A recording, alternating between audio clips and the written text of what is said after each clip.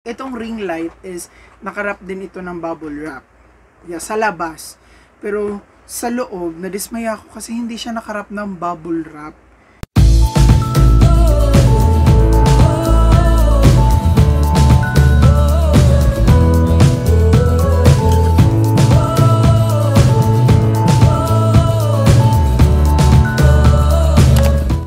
What's up everyone, it's me, your my Humphrey Lim, and welcome back to my channel.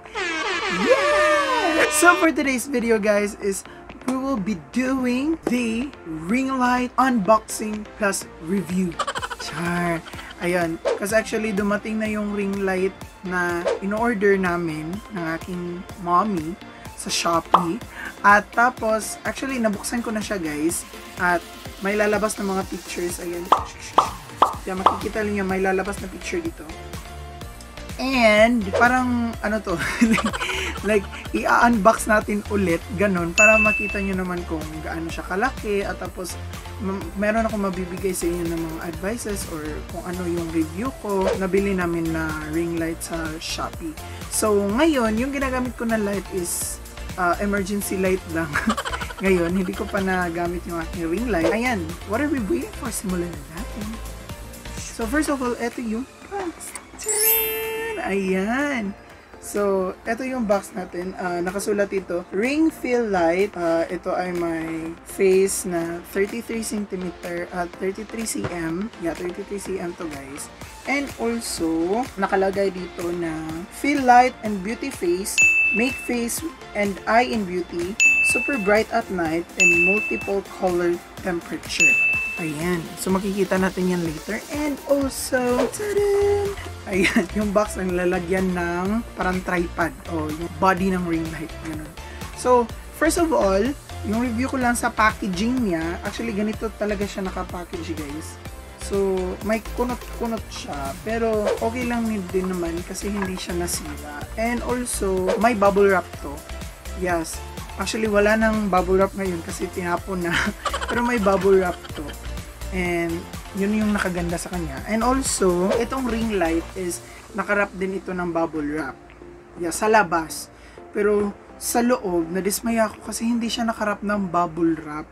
Like, plastic lang yung nirap niya. Tapos, natakot ako. So, ayan na. Let's start. So, first is uunahin natin yung ring light. And, papakita ko sa inyo. Tadaan! Ayan. So, ayan. Ito na po yung ring light natin, guys. Ayan. So, kasya-kasya talaga yung, yung ulo ko. Like, sakto lang siya sa ulo ko. Ito po yung 33 cm. Ayan, yung 33 cm na ring light.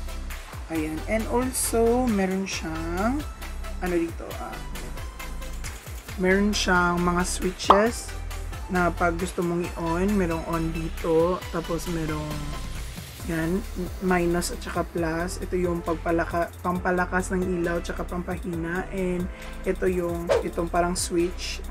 May, mag-change yung color niya into 3, yan, into 3 colors. Yan. And also, adapter, kinakailangan siya ng adapter. Ayan. Pwede din itong isaksak sa power bank kung meron kayong power bank guys. So, ito na yung ring light natin. Tapos, proceed na naman tayo sa ating tripod. So, ayan, dito sa tripod pala, meron pala to nakalimutan ko. Ayan, may stand pa siya ng, meron pa siyang stand ng phone. Ayan. Tapos, matibay siya. Matibay siya guys. And, ito na yung tripod. Ayan. Tadaan! Ayan. So, ito yung tripod. Actually, natakot talaga ako at first. Kasi, alam niyo naman, maraming nagsasabi at tapos marami namang bumibili ng mga ring light at nakikita ko dito sa YouTube, yung mga review nila. Yung pinaka most epic part is yung tripod. Kasi, nag-expect sila na, mahaba. Tapos, ayun, parang makaka-TikTok sila, magagamit nila para sa TikTok nila, and then, ayun, epic fail, ang liit-liit. So, kaya, eto, actually, na-happy talaga ako kasi, saktong-sakto lang talaga siya sa height. At saka, makikita, like, hahaba pa ito, and hindi ko talaga siya in-expect na ganoon talaga humaba yung ring light. Like, Yan, maglalagay ako ng picture kung gano'n siya kahaba dito. Ayan. Ayan, diba ang haba niya? Like, hindi ko in-expect umabot siya sa, ano guys, sa kisame namin. So, ganun kahaba itong tripod ko. So, yun na. Ito, actually, metal siya guys. So, ewan ko kung narinig nyo ba. Ayan, parang ASMR lang. So, ayan, metal siya guys. Yeah, kaya feel ko lang ano po. So, ngayon, isa-start na natin i-assemble. So, ayan, i-assemble na natin to. First, yung mga hindi pa alam kung paano to i-assemble is, first of all, pag mayroon kayong tripod nito, luluwagan mo lang dito. Ito, parang may screw dyan. Yan. Luluwagan mo lang siya. Ayan. Pagkatapos na luwag, dahan-dahan mo lang siyang luluwagan. And then, ipupull mo to dito. Slowly pull yung tatlo na side. Ganyan, i-pull mo na siya. Para bababa. Ayan. So, pagkatapos niya, na-adjust na siya is, hihigpitan nyo lang dito ulit. Kung saan nyo niluwagan, dun yung hihigpitan. Yan, para hindi na siya umaalog. Ayan. Pero wag nyong higpitan masyado, guys. Like, konting higpit lang, tama lang. Ayan. So, ngayon, nandito na siya. Ayan. Next is, itataas lang natin to. Next is, meron siyang takip dito. Ayan, may takip siya. So, tatanggalin natin yung takip dyan. Sa ibabaw. Ayan, pag natapos nyo na matanggal yung takip, is, yung takip guys, i-step aside nyo lang yan. Huwag nyong itapon kasi ito yung gagamitin pang takip nyo ulit kung, ayun, kung gusto nyong i-dismantle yung, ano nyo, yung ring light. So, ngayon naman, is ilalagay na natin yung ring light. Ayan. Paglagay nyo sa ring light, ito guys, meron kayong nakikitang butas dyan. Yan, merong butas dito. Dito natin ipapasok to. Like, yeah, dito natin ito turn. Ganun. So, ganun.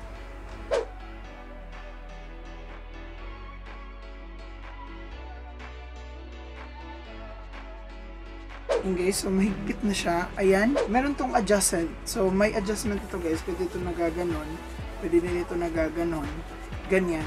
Tapos meron siyang hinihigpitan dito. So kung ano yung gusto niyo, kung gusto niyo paganon or paganon or paganon, tapos i-adjust niyo lang, tapos higpitan niyo lang dito para hindi siya gumagalaw. Ayan. So hindi na siya gumagalaw. So pagkatapos na yan guys is ikakabit na natin yung yung lalagyan ng phone. So pag kinabit natin yung lalagyan ng phone, dito siya ikakabit sa may gitna, dahil dito sa gitna may butas din ito, tapos yan yung iaano mo, ito turn mo yan. So ito turn mo lang yan. Yeah. So sino yung mga taong nagbabalak bumili ng ring light guys is, ayan, kaya nga itinuro ko sa inyo kung paano ito i-set up kasi isa din ito sa mga struggle ko guys, no joke. Like, nagsastruggle din ako kung paano ko siyang i-assemble. Kasi, actually, hindi alam ng mami ko. Saka ako, hindi ko alam na paano i-assemble yung ring light. Kaya, ayun, naghanap pa kami ng mga ibang YouTuber na, or any review sa ring light. Tapos, alam niyo naman yung mga ring light hindi nagkakatugma. Eto, kung meron kayong ring light tapos ganito yung itsura, eto na lang yung panoorin nyo guys kasi baka at least nakakatulong ako sa inyo. Ayan na po yung last final setup natin. Ayan, nalagay na natin yung ating lalagyan ng phone. So, ayan. Ngayon is, ito tayo naman nating pailawan upang makita nyo kung ano yung mga ilaw nito. So, ayan na po guys, nakakuha na ako ng power bank. Ayan, tapos sasaksak na natin to sa power bank. Pag nasaksak na natin sa power bank, ayan, nakikita nyo umiilaw na siya. Ayan, umiilaw na siya guys. Ayan, pag umilaw na siya, means ready to on na yan. So, ayan. So, kung gusto nyo i-on, pipindutin nyo lang itong parang red button dito. Ayan. Basta, ayan, yung red button, nakalagay yan on or off. So, ito, pag in-on na. Taran! Wow! Ayan, diba? Ang lakas ng ilaw niya. So, yan guys. Ito yung color, ito yung mix. Yan. Yan yung mix na ilaw guys. Mixture siya ng white at saka yellow. So next, titignan natin ito. Yung ito naman, yung plus sign, ito yung lalakasan mo yung ilaw. So actually, ito na yung pinakamalakas na ilaw niya. Tapos, itong minus is yung pampahina ng ilaw. So, pahinayan yan. Ayan. So, yan na yung pinakamahina. So, i-count natin kung ilan. So start 1, 2, 3, 4, 5, 6, 7, 8, 9, 10, 11, 10 lang. So, ayan. So, hanggang level 10 siya, guys. So, ito na yung level 10. Ganyan. Next, kung mag-change kayo ng color is itong nasa pagitan ng plus at saka minus. So, ito yung change. Ayan, ito yung yellow light. Ayan. Ito yung yellow light. Tsaka ito yung white light. Ayan. Try natin muna. So, mag-check muna tayo. Mag-check tayo sa ating ilaw kung gaano ba siya kaganda. Kasi actually, first time ko din tong i-check, guys. Kasi ito yung first vlog na gagamitin ko tong ring light. So, tignan natin kung maganda ba siya. So, actually guys, ito yung lighting na ginagamit ko ngayon is yung emergency light namin. So, ipapakita ko sa inyo. So, ayun guys, kung nakikita nyo, actually, ayan ha, nasa room lang ako nagsiset up. Ayan, and ito yun. Ayan. Actually, ganito lang yung setup ko, guys. So, for the first time, behind the scene, makikita nyo kung paano ko sinet up. So, ganito ko lang yung sinet up. Ayan, yung mga box ko, pinapatong-patong ko lang sila. Tapos, ito yung mga medicine kit ko. Ayan, tapos, inilagay ko yung emergency light.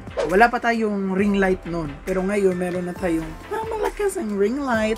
So, ayan. Tignan natin kung ano ang effect ng ring light sa ating vlog. Tapos, i-transform natin to. And, magagawa tayo ng mga transition, guys. So, in 3, 2, 1. Oops. Ayan. So, as you can see, ayan na po. Ginagamit na po natin yung ating ring light. Ayan. So, kayo na pong humusga ako kung okay lang ba siya or maganda siya. So, ito na yung kinalabasan niya, guys. Like, see, look at that. Like, diba? Ang ganda-ganda na natin sa mga like, gaganda na tayo sa eyes, diba? Yung nakikita nyo may bilog-bilog na yung eyes natin. Actually, ito yung inaasam ko. Like, wish ko talaga to na magkaroon ng ganito, guys. Kayo nang humusga kung gaano ba siya kaganda.